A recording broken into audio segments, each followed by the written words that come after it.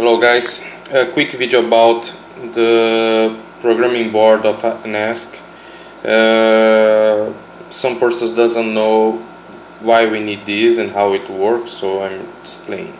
So you can configure all these options of an ESC, holding the throttle, and there's a lot of, so if you want, for example, a hard brake in your ESC, you need to turn on the ESC, wait some number of beeps, and after you move the stick in your transmitter to make the brake work hard.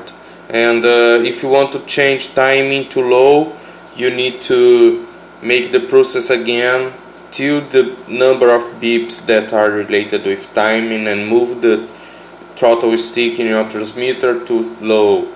And for each one of these options you need to make this process. So this card helps us just to configure the ESC in one movement. So you choose what you want. I want brake off, I want timing auto, I want can be high because it's auto runner motors, startup high, cut off slow down, cut off voltage high, battery type Lion. So it's LiPo, so it's LIXX. So after you select everything, you disconnect the power of your ESC. If you don't have a motor connected in the ESC will not make any noise and will be a problem.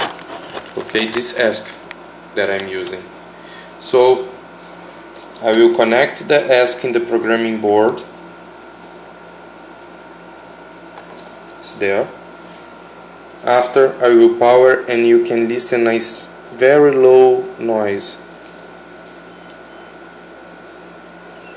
Doesn't work, needs to be one. Nice, work it. We remove and it's done.